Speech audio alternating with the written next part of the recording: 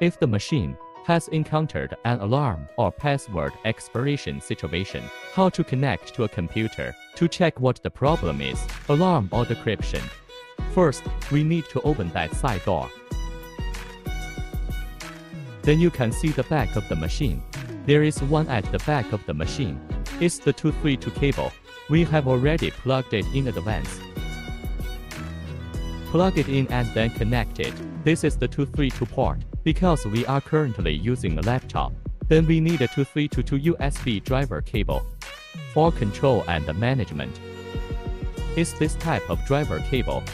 Converts to USB and plug it into our laptop.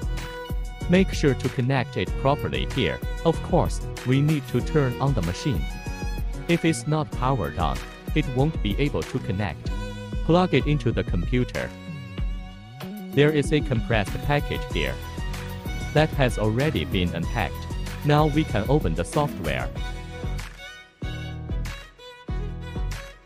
Open it.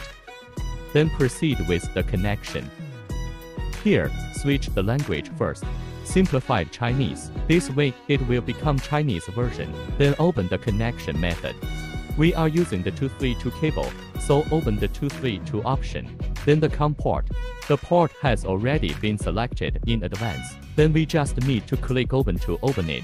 Now it's open. Let's read it. The version of our controller. It has been successfully read here. It's connected, and we can also read the serial number of the machine. That means we are currently connected. How to troubleshoot the laser oil, whether it is in an alarm state. Here. These two rows on the right. Let's click on read.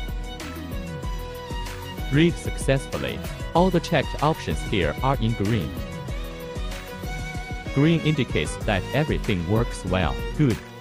However, if any of them appears in red, we need to address the problem specifically.